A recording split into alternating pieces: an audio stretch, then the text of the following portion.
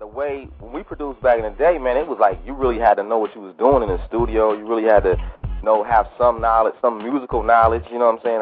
How songs were structured.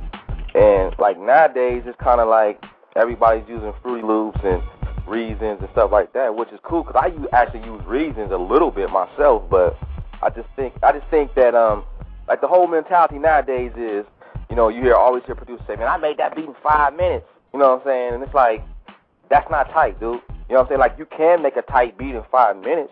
You know what I'm saying? Sometimes you just get inspired and you just run with it. But I just feel like a lot of cats don't, the art of, like, really trying to put it down and really trying to make a classic song is kind of, like, out the window at the moment. You know what I'm saying? But I think that it's probably some of the younger cats that want to really get it in. You know what I'm saying? But I just think that the environment is really, conducive to, this, McDonald's type of beat, real, fast food type of beat. You feel me? Right.